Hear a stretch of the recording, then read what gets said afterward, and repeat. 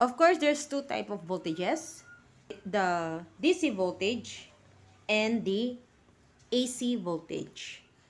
Now, if you're measuring voltages, it's important that you know if it's a DC voltage or an AC voltage.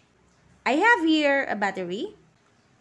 Of course, I know that it has a DC voltage. All batteries are DC. So, if I want to check the voltage of this battery, I just have to switch my range selector to whatever value. Now, let's have example. I know that this is a 1.5 volts battery. So, there is a 1.5 volts here. You just have to search. Okay? Then, if I know that it's a 1.5, then it's easy for me to choose which range should I use.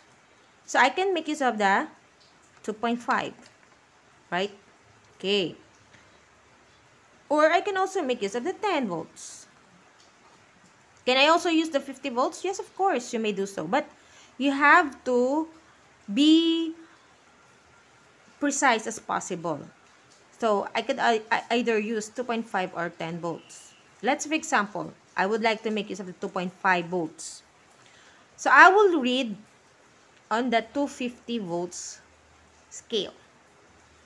0, 50, 100, 150, 200, 250. Why is that so? I'm only on the 2.5 volts. It's because it's the only range available. So, if that will be the case, then I just have to adjust and assume that each value would be a 0.5 value. So, this will become 0.5, 1 volt, 1.5 volts, 2 volts, and then you have there 2.5 volts to satisfy my 2.5 voltage. So, in my head, this will become 0.5 volts, 1 volt, 1.5, 2, 2.5 volts. Okay? So, we'll try to know the reading of this voltage, of this battery. So, you just have to look for the positive value side of the battery. Aside from this portion indicates that this is a positive one. Okay? So, positive. And then the negative. So, positive. And then the negative probe on the other end. Okay. So, as you can see, the pointer fluctuates to what value? So, you can see that it points out on this portion. Okay. Okay. Let's try correcting the pointer. Okay. I'm going to place it at the 0. That's the purpose of the 0 corrector. Okay. To get a precise value. Again. Okay. So, it has an exact reading of 1.5 volts. Here, because it's connected here. Here, because it points out here. That is 1.5 volts. Okay. So, let's have example. I make use of 10 volts. Will I get the same value? Of course. I make use of the range selector. So, where will I read the voltage? I will read the voltage. You try to look if you have there a 10 scale. Okay, so you have there 10 scale, the topmost part here.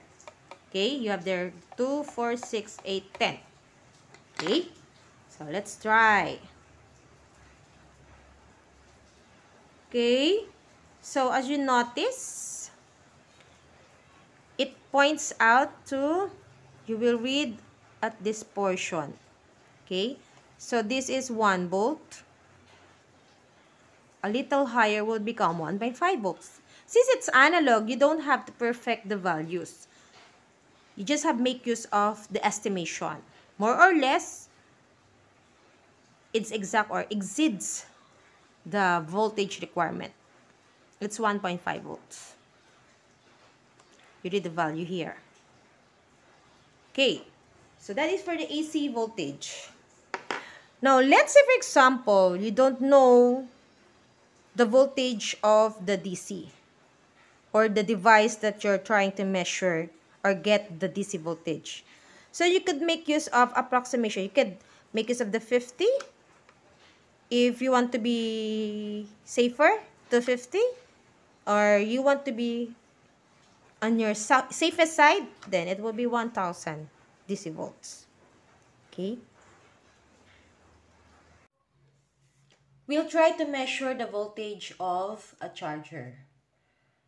So I have here a charger. This is a laptop charger. We try to plug it to a 220 voltage.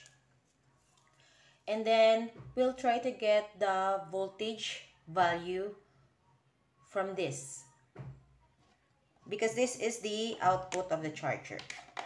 Okay. So I know that this is a DC voltage because all chargers have DC volts. So I will place my range selector to the DC portion. So I will choose 10 volts. Okay.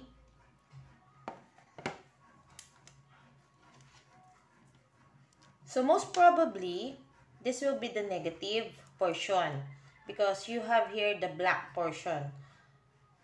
Most of the time, DC voltages have indicators. Let's say, for example, for batteries, you have the negative and the positive. Now, for chargers like this, so we have here an indicator being represented by the black color. So I will assume that this is my negative voltage, negative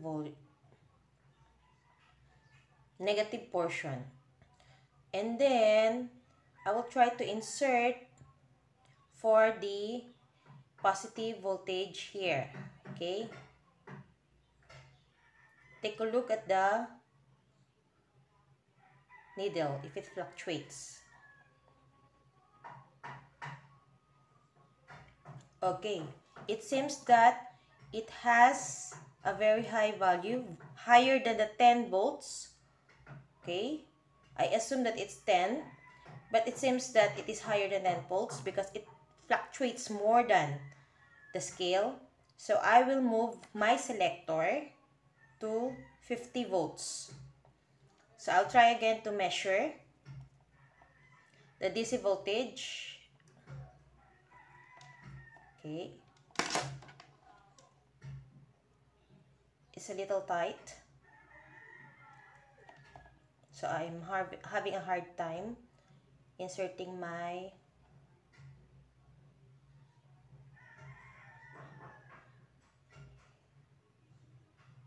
there it goes.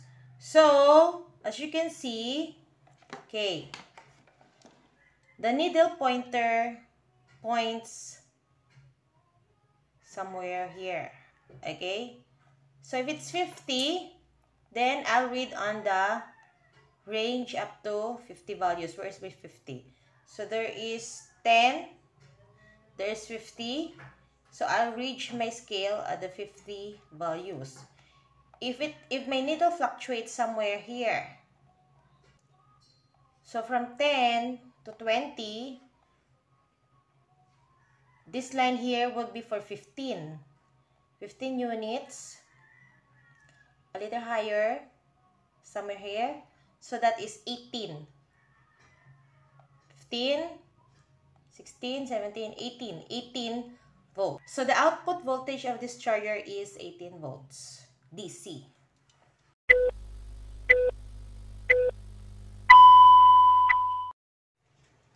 Okay, now I'll be measuring AC voltage.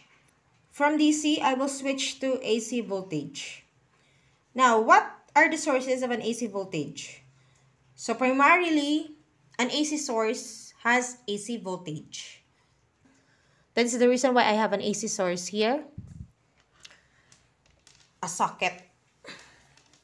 Okay, so of course, you have to make use of the AC voltage. So again, it is important that you know if it's an AC volts or a DC volt, a direct current or an alternating current. Now, in my case, I know that an AC source has a 220 voltage. So that's the reason why I place my range selector to 250 volts. Now check if your zero corrector is pointed at the zero. Yes, check. Then range selector is 250 because I know I'll be measuring at 220 volts. Okay, so 250, where am I going to look for the reading? Of course, I have here the range selector 0, 50, 150, 0, 50, 100, 150, 200, to 250. 250. So it satisfies the value. Then I just have to place this inside. Now, an AC voltage has no polarity, which means that I can switch the test probes. Okay, let's try this first. Okay, so as you can see, the needle fluctuates to this portion. So from 200, you will read on this part because your range is 250. You read on the 250 range. So you have here the needle pointer pointed to, actually it's 225 because it's after 200 and at the center. 225, it's an approximation. You can also say 224, 226, it's up to you. But by estimate, it is 225 voltage. What is important is that it exceeds the 220 voltage. Okay, so let's try switching. Let's see if AC voltage has a polarity. So I try to switch the test probe. As you can see, it has the same reading, just a little bit lower. More or less, it's still 220. It has no problem. Anyway, it's an alternating current. AC voltage has no polarity because you can get the same value. Okay, so that is how we make our readings. For the current reading, we can make use of the DC milliampere here. So there is another way of measuring the DC current. And that will be demonstrated on my next upcoming videos. So please try to subscribe and watch my next videos. So for now, that will be my demonstration for the parts and on how to use an analog multi-tester. Thank you for watching. God bless.